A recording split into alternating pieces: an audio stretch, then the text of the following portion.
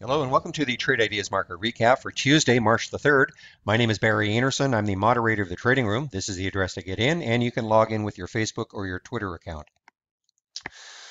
Excuse me. Well, it was a pretty active day for me in the room. I'm only going to go over two trades. The other ones that I'm not going to go over, they were kind of small, a couple little losses, a couple little gains, but I do want to talk about a couple of trades that I took. And the first one is Leaf.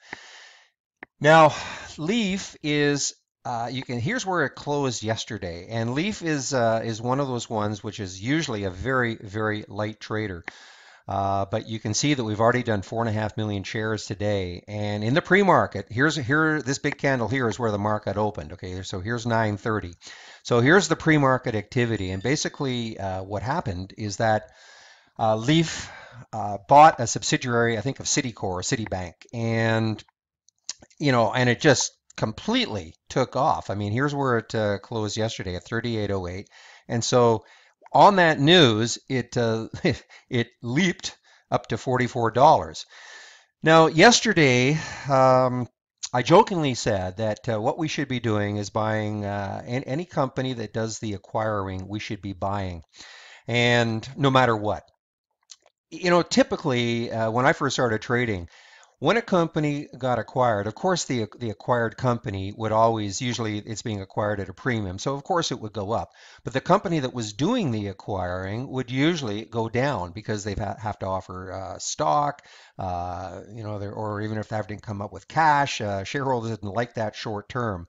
So typically, the acquiring company would always go down. But what we've seen over the last, and I don't even know now, but maybe 6 months to a year, is that the companies that are doing the acquiring are just skyrocketing also. And so, for instance, yesterday, NXPI was a perfect example. It acquired FSL, and NXPI just took off, and it just kept going virtually all day. So again, I jokingly said, listen, guys, we should be buying these acquiring companies. Now, this is not quite the same. It's not that Leaf, of course, didn't acquire Citicorp, but they did acquire a subsidiary of them. So I was bound and determined to somehow get into this trade. Now, look, here it is at 44, and it just zoomed up. Now, this is all in the pre-market, and I was not going to touch it in the pre-market. And also, the spread was really tough. I mean, at certain points it was at least $1. But right here, it's hard to see, but this is $50 right there. And I decided, you see how it popped up first and then it came back down, and I decided to take the trade right here at $50.19, posted it in the room, and I quickly got out of the trade at half of it for $51.60 and the other half right here at $50.40. And it's really done nothing since then. So it wasn't one of those that would keep that kept going, but it's a little bit different. It didn't take over another public company. It just bought a subsidiary of one. But nonetheless, I think that we really have to watch these mergers and acquisitions and zero in on the company that is doing the acquiring. I mean, this was just a terrific trade. Now, admittedly, I didn't take a lot of shares. There was no way I could because it was very spready and up and down. But look, I was really happy to take this trade. Obviously, I mean, from $50.19 to 51.60. So we're talking $1.41 on that point. So a great first trade. We're talking about probably in the first 10 minutes, and I'm gone. Let's see, this is 15 minutes right there. So in the first 15 minutes, I'm out of this trade. Now, the next one was OREX, or Rexagen. I think they've got some kind of a diet pill. Now, one of our traders in the room, Chris, he was all over this early, and I have to admit, I wasn't paying that much attention to it. I was probably doing other things. I obviously should have been, because this would have been a great place right here to get in at 741 on this little pullback here. But I did.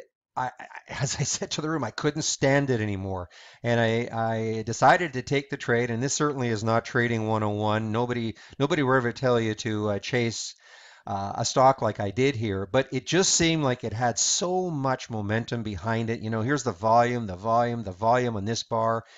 It just looked like it had so much momentum. It popped through $8 so quickly. So I decided to take the trade at $8.22. I immediately got out some at 8.43.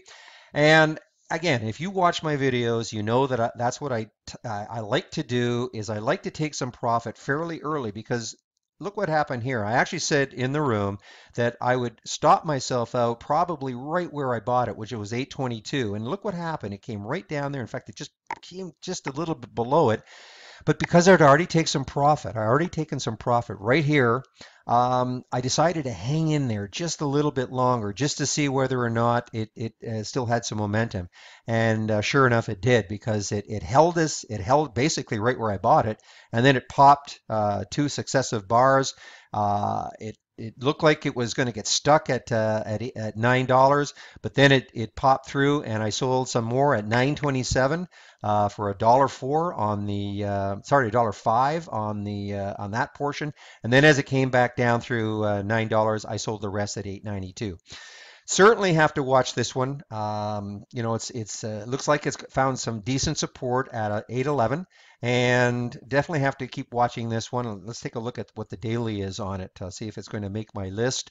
I'm going to go to a weekly and see what sort of resistance there is. And, you know, nothing. I mean, this is going to have, yeah, I mean, maybe a little. Here's some spikes up here on the monthly, but you know, I think it's got something to do with diet pills, and you know, America loves diets, or any way they can lose weight without having to work out. So this definitely has to be watched tomorrow also, and but a tremendous trade.